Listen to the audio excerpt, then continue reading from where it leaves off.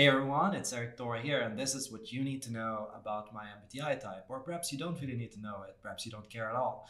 Regardless, this video will show you what you can learn about your personality and yourself by learning what I learned about myself.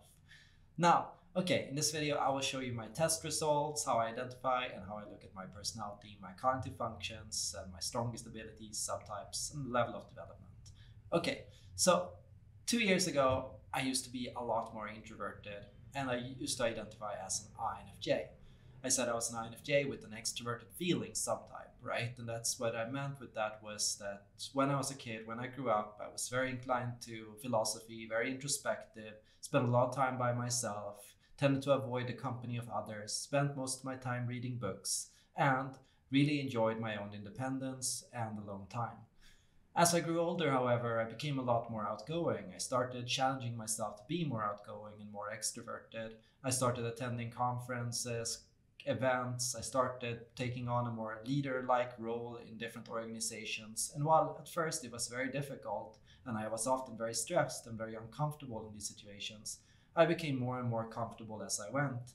When I moved to another country, I had to learn to be even more outgoing, to be even more chatty, take more initiative for myself. Otherwise, I'd find myself very isolated in a new world. And so I became more of an extrovert. And these days, I tend to identify much more as an extrovert. And this goes to show that people can change their personality through hard work and effort if they want to. Obviously, there's no reason why you should. And the most important thing is that you're happy with yourself the way that you are. And there are strengths and weaknesses both to being introverted and extroverted.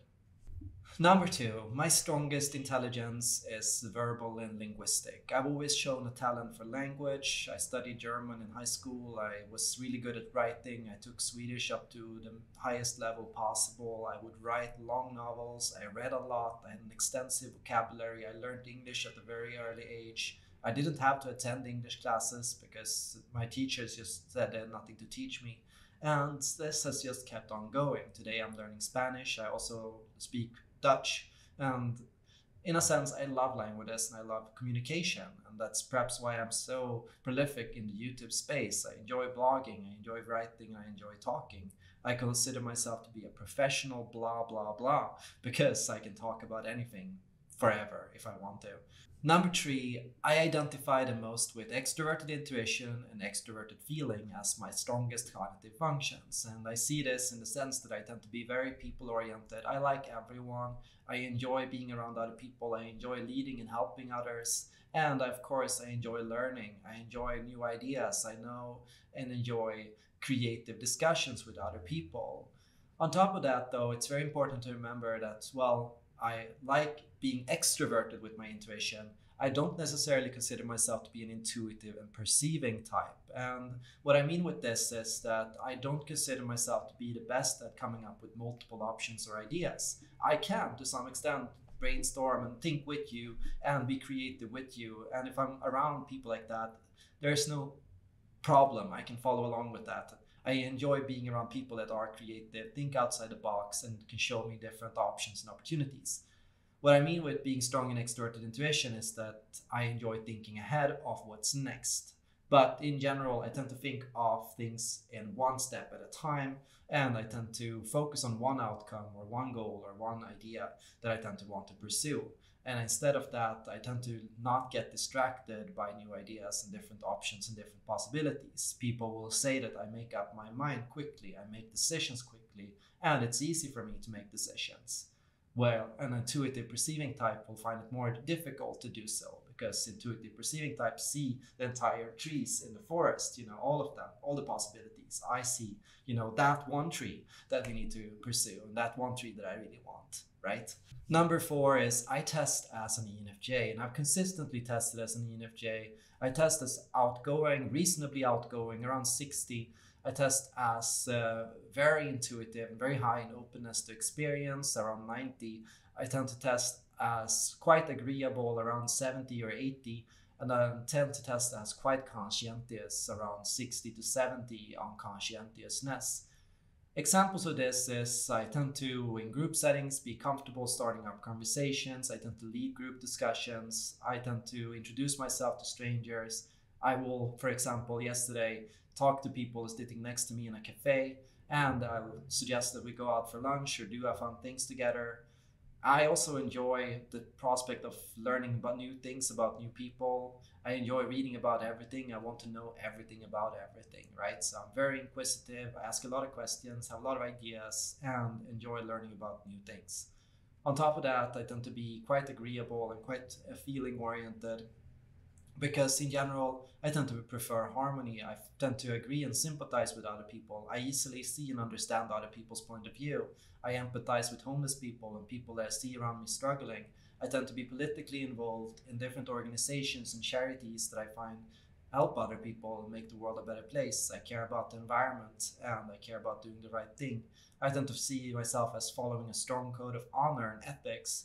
I tend to care a lot about how I live my life, what I eat, and how I eat, and being a healthy person. I also consider and want to treat other people with respect. I rarely, or if ever, get angry at other people. I tend to be described as calming to be around. I tend to be understanding. I like to make sure that other people feel safe around me. In terms of conscientiousness, I keep lots of lists and Excel documents around. I make long term plans. I tend to be quite comfortable not just coming up with an idea, but also executing it, turning it into a project, turning it into a plan, and then following through on it. I tend to be a bit overambitious and set often goals that are impossible to reach or to take much longer than what I anticipate. But on the whole, I try to be consistent. I try to follow through on promises. I sometimes overpromise, but in general, I try to meet commitments as much as possible. I'm rarely late, if ever, and often I'm early. I want to make sure that I follow the process that I set out for myself as well as possible. I kind of keep myself true to my own word, and that's also how my honor comes true in a sense. Like I want to make sure that if I say something, people can trust me. I want to make sure that people trust me. In terms of assertiveness and neuroticism, I consider myself to be quite assertive. I rarely have mood swings, and while certainly I can have dips of energy or sometimes feel a bit unconfident in myself or wonder about things or doubt myself. On the whole, I tend to speak out to myself what I believe in, what I think is right, and I pride myself on pushing my own boundaries and working hard and doing the right thing. Number five, as you might hear from what I say, I know myself quite well. People have questioned and challenged my self perception many times. Some say I'm an ISFJ, some say I'm an ENTP, some say I'm an ENTJ, some say I'm an INFJ, some say I'm an ISTP or ISFP, right? But ultimately, I know myself best, and I have spent a long time getting to know myself and learning about myself. And I think while people might see snapshots of me online and perhaps they practice different systems and perhaps they look at things from different lenses, ultimately, I think we should give each others the benefit of the doubt sometimes. And if you're dealing with a person that has taken extensive tests, has worked hard on themselves, has studied themselves a lot, you should kind of trust them on their word and how they see themselves. And you should be willing to second guess yourself. Well, he looks like this or he acts like that, but he if he's really put a lot of effort into this and if he really knows this much and has really spent this long, he probably knows more than what I know. And perhaps what I see on YouTube or what I see in this brief blog post or this brief comment or on this quick snapshot isn't the full picture of a person, right? In general, I was described as a gifted kid in school in the sense that I learned quickly, I got to skip grades, I got to try new things, I got to read ahead, I got to, take extended literature and got advanced challenges. And beyond that, I enjoyed self-study. I read a lot, I got into philosophy at a young age, I was very interested in physics, I was interested in maths, and I really enjoyed most subjects. I didn't really have one subject that I struggled with because I really enjoyed all of them and found it really fun and very stimulating. I love to learn and I love to challenge myself. And, I'm also very diligent in the sense that even if I find something difficult, I work through it. I keep working at it and pushing myself. And when I feel like I'm struggling with something, I want to do it more because it becomes more exciting to me. And so in general, I push myself, and sometimes I push myself too hard, right? So one common problem that I've had in my life was that I would take on too big projects, too big goals, and I'd work myself too hard and forget to watch my own needs, watch my own boundaries, and what's important to me, right? So here you can notice that perhaps if I was a little bit more introverted, a little bit more perceiving, perhaps a little bit more realistic, perhaps a little bit more logical in how I approach things, perhaps I'd be able to note this when I was taking on more than I could chew, or if I was pushing myself too hard, or if I forgot myself or forgot to, you know, really, in a sense, think about my own freedom, my own balance, my own emotional health. And that's very important too, right? Beyond that, I would say that these days I tend to have kind of a systems view of life, and that can mean something very important, right? So we have to consider the aspect of development, maturity, and growth, right? When people get older, often if they live complex lives and challenge themselves and reflect on life and learn from what they're doing and what they're struggling with, people grow up to have a more advanced and more complex view of life and what life is and how it works. And I tend to today have kind of a systems view of life. When I was younger, if I saw somebody around me that was struggling, I had to help them. I had to be the person to fix their problems. I had to do the right thing, right? These days, I can detach a little bit more from other people around me and their problems. Of course, if I can, I want to help and I'll offer to help. But I try to approach it as a systems issue, which means that, it's not just about me or it's not just about you. It's about what we all do together. And everyone has a different role to play, and I see it quite multifaceted.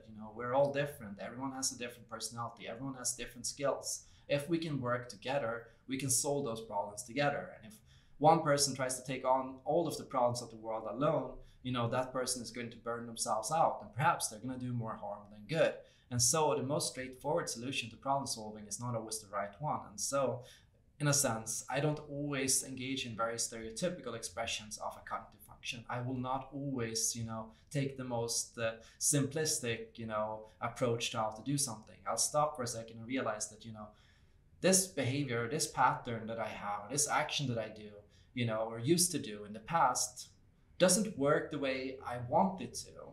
And so I'm going to have to find secondary strategies or alternative strategies that can work better. And so in that sense, I'm a little more hesitant today to help everyone around me or to support others. And I am a little bit more modest in how I approach things and a little bit more humble in what I'm capable of. I recognize that I'm just one person and that I only have a small role to play in the world, and I'm quite content with that. I will never learn everything about everything, and I'm content to just learn something. And so I've noticeably sized down a lot over age. And these days, I've also accomplished a lot. And I feel quite happy with what I've accomplished so far in my career, in my work, and on YouTube. And in that sense, I'm quite happy with that. And so in that sense, today, I'm much more open to just being a mentor, inspiring person, or a role model to other people too. And I don't really need to be the number one or the top shot anymore. Anyways, that's me. What's you? What are you? What kind of person do you feel like? How do you relate to what I said in this video? How far along are you in the process of getting to know yourself? Thank you so much for watching and for supporting my channel. Don't forget to subscribe, and see you all in the next video.